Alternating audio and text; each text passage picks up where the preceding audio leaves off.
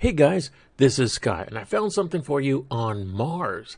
I was looking through some NASA rover photos, and I came across something with some unusual artifacts, some faces, some structure pieces, something looked like a bottle, something looked like a boot.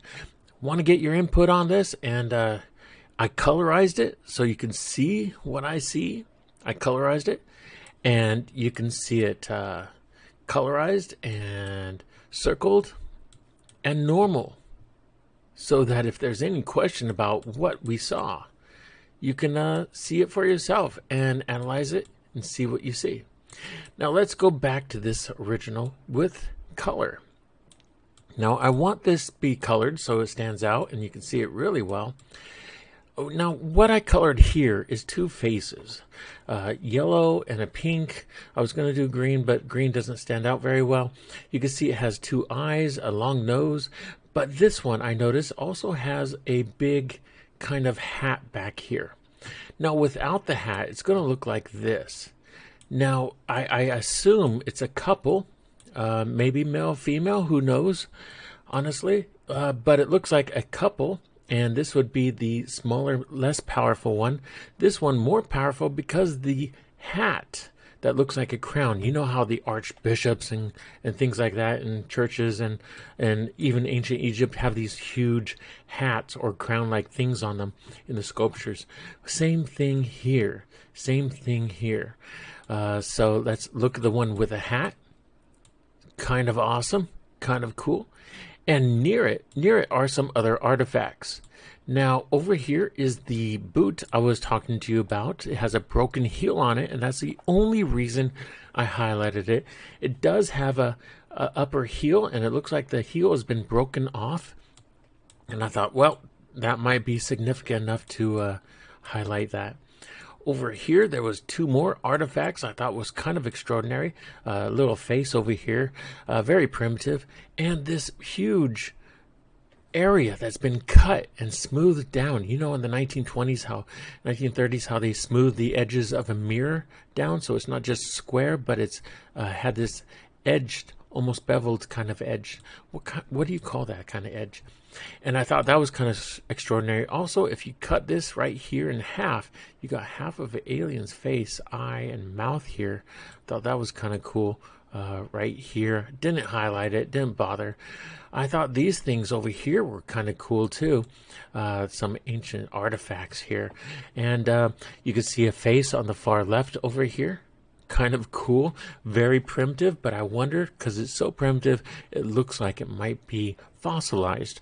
I mean, just the other day, I was walking along yesterday, the river with my son and wife, and my son picked up a hand-sized piece of fossilized wood. And it's so cool. You can see the bark on it. You can see the grains. And I said, save it, give it to your science teacher. So he's going to give that to his science teacher. It's just amazing detail. Most petrified wood has low detail. This looks like it's petrified, fossilized, a skull of some sort. Maybe not humanoid, of course. I doubt it. The humans just walked around over there. But some kind of human-like person with a skull similar to ours in some ways. Some kind of bottle-like structure thing here. And these two objects, I can't zoom in on it anymore. I'm sorry.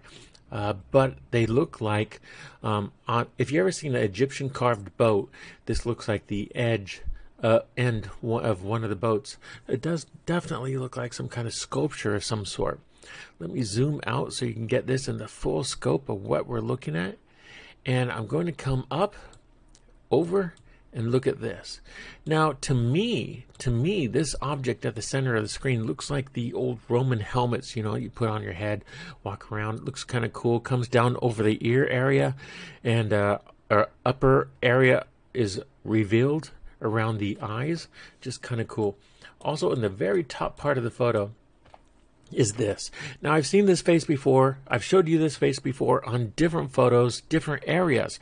Not this one, not this particular one.